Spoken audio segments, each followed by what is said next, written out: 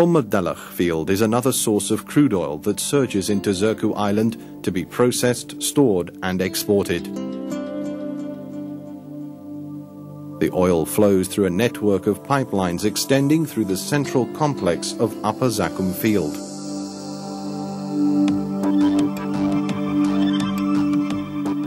Situated at 25 kilometers northwest of Abu Dhabi and 66 kilometers away from the Upper Zakum field, oil was discovered in Dalkh field in April 1969 and exports started in July 1985. This field has been operated by Zadco since April 1988, following the merging of Dalkh Field Development Company, UDECO, with Zadco.